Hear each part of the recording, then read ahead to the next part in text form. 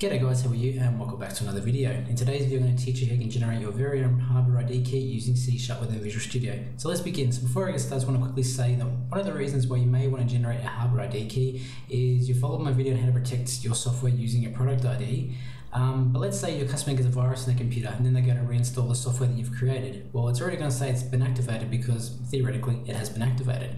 So what you can do when the user activates that software is you can actually pull the hardware ID key, add that to your database, and then when it tries to activate the software, it'll check to make sure that the hardware IDs match up, and if they do, it'll allow the activation. If they don't, then that can mean over two things. Number one, they've changed a piece of hardware in their computer, so theoretically it is technically a different computer because they've changed a component. Or number two, they've tried to give their software, your software, to one of their friends or co-workers or whatever, and they've tried to install it on their computer, but because the hardware IDs don't match up, it's not going to allow it to activate. So let's begin. So what we're going to do when we get started is we're just going to go over here top left hand corner and go to project, and we're going to go to add class. Once that's popped up, I'm just going to call this one hardwareID.cs. Beautiful. Now that we've got that, what I'm going to do is I'm just going to create a private static async task. And that task is going to return a string. And I'll just call it return hardware ID. Just like that. Beautiful. Now, if you guys have seen my video on encrypting passwords and stuff like that, we're also going to go down this path for encrypting stuff because some people might get a bit, iffy about pulling serial numbers from, say, the motherboard or whatnot. They might get a bit iffy about that. Even though we're not going to pull the exact serial key number, we're only going to pull part of it. They may get a bit funny about it. So what we're going to do is we're going to encrypt the original hardware ID into a encrypted hardware ID. That way it's different from the original. So in order to do that, we're going to get some bytes, a byte array more so. Just call it bytes. We've got another byte array, and this will be our hash bytes. And we'll also get a string getter. Beautiful. So what I'm going to do now quickly is I'm just going to show you a feature that Windows has got that many users don't really know kind of exists. It's called WBEM, and this is like an amazing tool. It allows you to pull information from just about anywhere on the computer. You can pull serial numbers from the motherboard, the RAM. You can check the status of hardware. So e.g. smart on a hard drive and all that sort of stuff. You can check absolutely anything. It's really cool. All the way down to you could even make a program that on a computer you might not have a hard drive light activity, but you can pull data from WBEM to know if that hard drive is currently being used or not. So it's just like a ball on top of being used or isn't being used. It's really, really cool. So in order to access that, press the Windows key and and type in WBEM Test, and this thing here is going to pop up. It's really, really cool. So simply as press connect again, and then we're good to go. So like I said, you can pull information from absolutely anywhere, all the way down to the CPU. Who made the CPU, what sort of CPU it is, what sort of megahertz the CPU is processing, and all that sort of stuff. It's really, really cool. And one of the easiest ways to sort of access information is via query. Now you can of course click on these other buttons here, like instances and stuff, and go down the long list, which it's incredibly long. But I'm just going to go today just to query, just to make things a bit quicker. And I'm simply just going to run this SQL command. It's so cool. Select anything from win32 underscore processor. Okay, so I'm selecting anything. I could probably select the top one processor, because you got to remember some servers have got like say 10 processors, so you can get information for every single one of those processors. But most people at home, I guess, are just going to have one processor. If you've got two, that's awesome. This will work with that as well. But for this video, we're just going to pull data from one processor. So I'm going to click apply. And as you can see, it's found one processor because I'm poor, I can only afford one processor. If I double click on it and go to show MOF, I can get information about it. So a lot of this, as you can see there, to be filled in by the OEM being Intel, but you can get information from the level, the maximum core clock. So this is a 6500 processor. It's got a max speed of 3.2. Well, you can see that. So I thought it was more than that. Actually, I thought it was 3.6 with turbo. But nevertheless, you can get information from there. Now, the information that we want to pull to help create our hardware ID is this one here. It's called processing ID. So there's our processor ID. Each processor should have a processor ID. Okay, we're going to pull this number into our program, but we're going to then only use maybe 4 or 5 numbers, or characters or numbers, whatever they may be, and then we're going to merge a couple others. So we're going to merge one from, say, the processor. Perhaps we'll do the BIOS version. We may even do, you know, the motherboard and things like that. I mean, it really just depends on what path you go down to. Perhaps we'll just do the hard drive itself, I don't know. But yeah, you can sort of pull information from anywhere, so it's sort of what suits you and your needs. So for today's video, we're just going to get the processor ID. We'll get the BIOS as well, why not, and then we'll get the disk drive as well. You can also do RAM, but I mean, RAM's something that a user can change quite easily. So I wouldn't recommend you do that, just in case, you know, they upgrade the computer from 4 gig to 8 gig, and then it's like, well, hey, I've got to activate my software because the thing's on a different computer. Things like the hard drive, if they change the hard drive, well, I mean, that's a pretty significant thing to do. You know, even if they were to clone it, it would still pull a different number. So, I mean, just see what happens and see what best suits your client's needs. Okay, so enough talking. Let's see how we can access this WMI tool within our C#. So what I'll do first, I'm just going to run a task, okay, because I don't know how long this is going to take, and I want to make sure that no threads get blocked whilst pulling numbers. I mean, they might have a really slow computer, and you know, the task might not complete. So I'll go task.run. I will do a lambda expression, I think it's called, just like that. And here's our task. Equals new task. No, not new task, just task. Perfect. Okay, so now they've got my task done, what I need to do now is I need to access the WMI class library. So in order to do that, what I need to do is I need to go up here to project and go to references and go to search and go to man. And just there it says system management. So I'm going to click on that one there and I'm going to press OK. This will give us access to the WMI library. And now I can simply type in system.management. Beautiful. So within my task, like I said before, well, I might not have, I don't know. I'm doing a task because they might have, like, say, a Pentium 4 or Pentium 3 if you want to go back that far, even though I don't think WMI was supported, you know, in 95 days. I'm going to run a task because I don't want the thread to be blocked by other things that might be happening in the background for you guys. So by doing a task, we can ensure that the task is completed. So in order to access the WMI, we type in management, object, searcher, where is it? There it is. And I'll just call this one CPU because we're going to be searching for CPU information. It's going to equal new management object searcher. And then within here, we can run our query. So the query is what we wrote before, which was select anything from win32 underscore processor. Just like that. And with this object searcher, we want to add this to a collection. So we'll go to management object collection. And I'll just call it CPU underscore collection equals CPU dot get. Beautiful. So that'll get all of the CPUs, even though I've only got one, and it'll put it into this management object collection, which is just the CPU collection in this situation. And then with that being said, I can now say for each management object, and I'll just call it OBG in CPU underscore collection.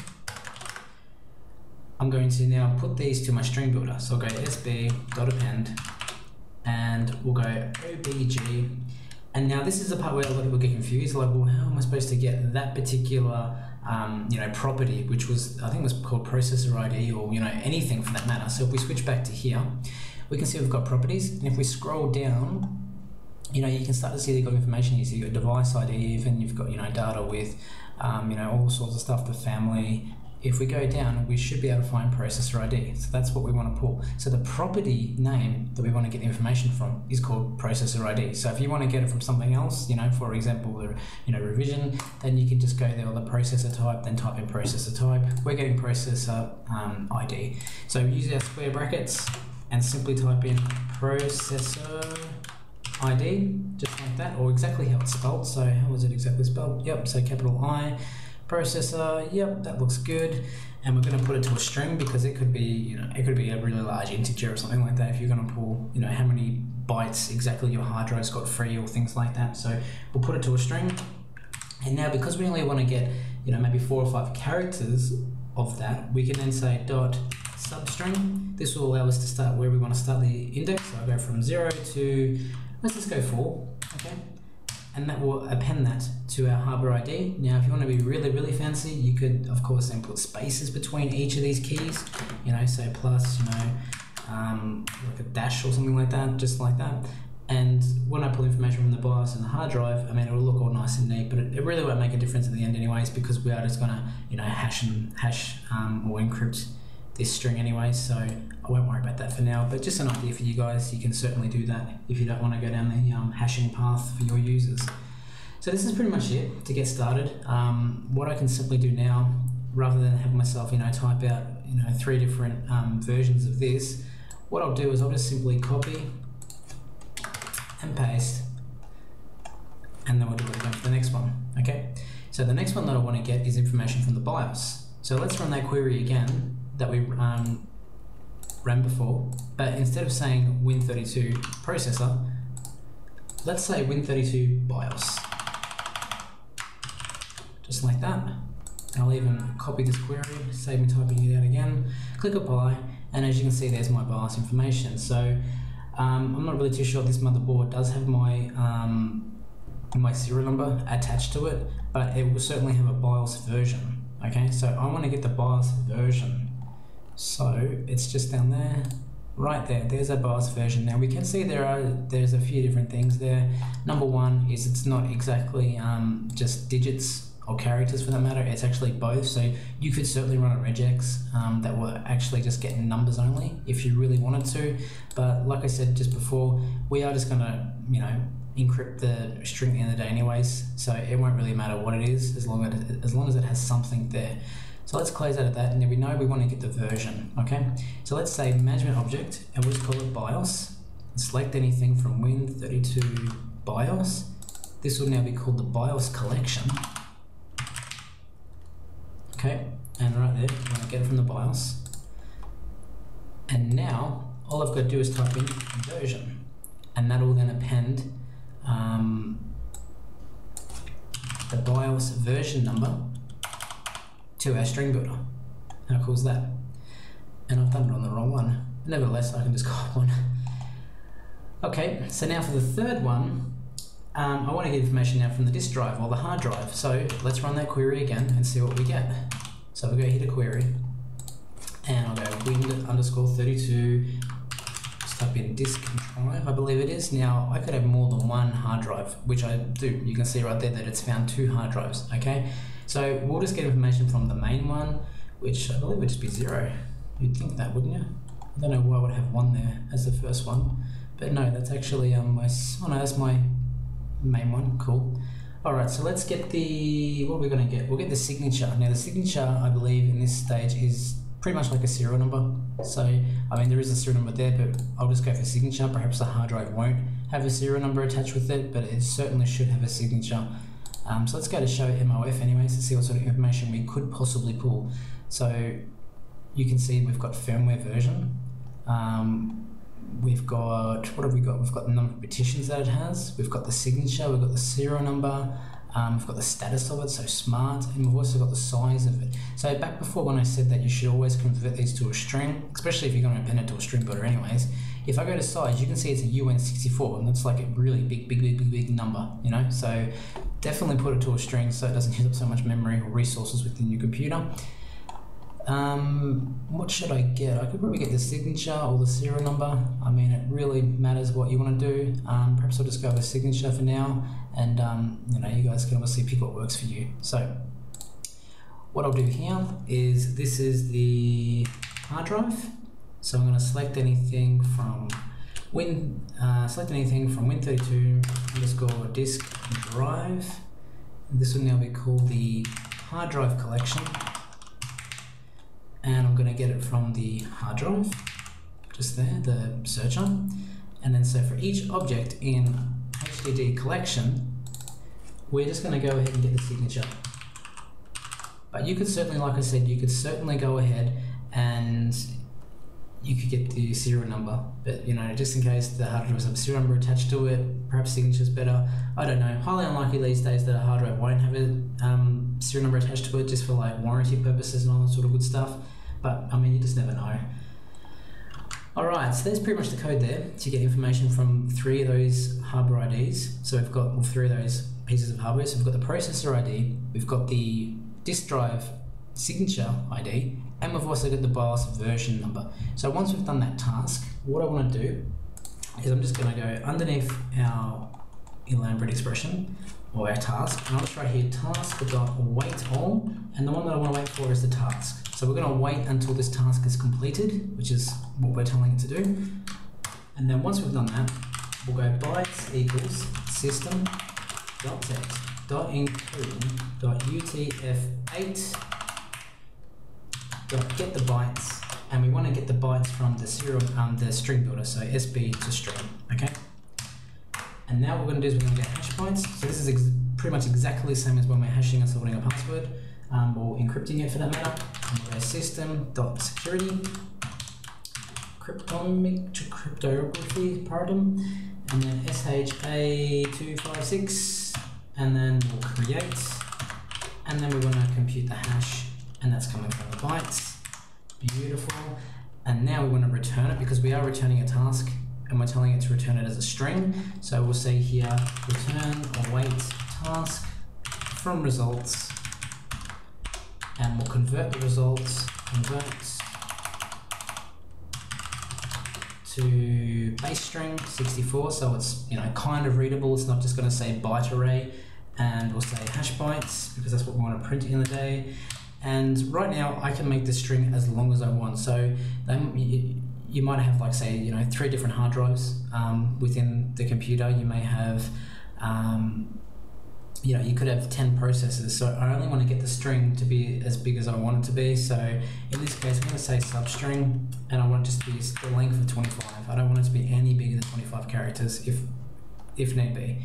Now with that being said, that's just quickly reminded me, because some users may have 1 processor or they may have 10 processors, what I'm going to do is, instead of looping through each of those processors that the end user could potentially have, I'm just going to break out of the loop after the first loop. So I'm going to do that for each of those ones.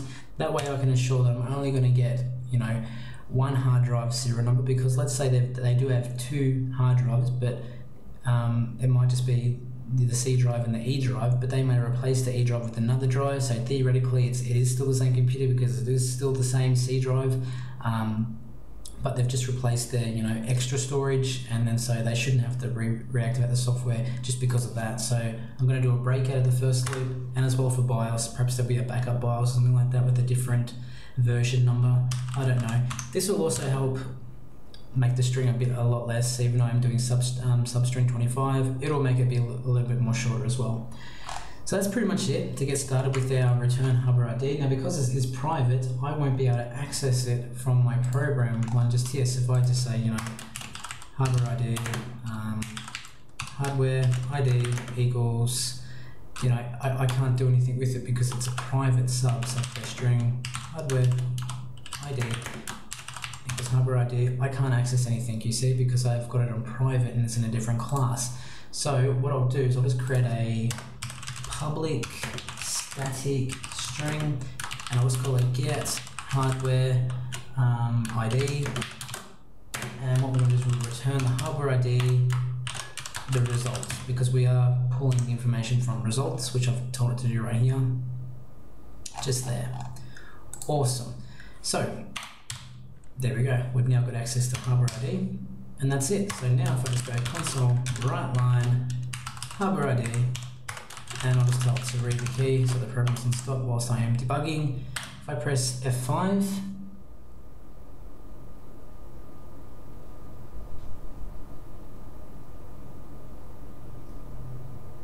and there we go, there's my special hardware ID. So each person's hardware ID is going to be different because it's highly unlikely that you've got the same serial number or same signature and processor and BIOS version as the guy next door, or even in that country. So everyone should be unique. Not to mention, we're also encrypting that original string anyways, so it should always be unique in 99.999993% of the time. So there you go, guys. This is a quick video. I don't know if it was quick, but there's just a video, I guess, on how you can create a hardware ID. Sorry if it went for a little bit too long, but there was a lot of information to get through. If you have any questions, do leave a comment down below. And like always, thumbs the videos up if this video helped you, and I'll see you in the next one.